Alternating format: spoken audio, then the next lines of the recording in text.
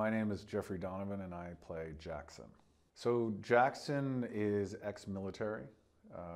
He served in Afghanistan, dishonorably discharged, and now is trying to support his wife and 2 kids. A bad break in Afghanistan caused him to be discharged dishonorably, which means he's pretty much a felon and he can't make a living. And so he has to make ends meet any way he can, and he's a highly skilled soldier. So there's not a lot of jobs for soldiers without weapons. So he comes up with an idea to start handing over cash trucks. Every criminal thinks they're not a criminal, and he's no different. I think that he has a lot more honor than most people.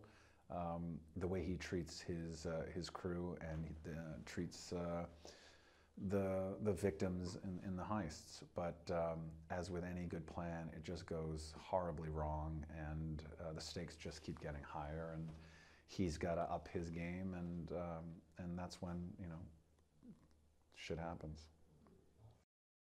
It feels like an American heist movie, which is to, I think, you know, Guy and his team's credit, that's what he's making. He's making an American heist movie. So.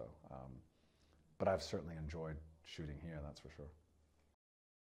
What I've always been a fan of is the rhythm of a Guy Ritchie film.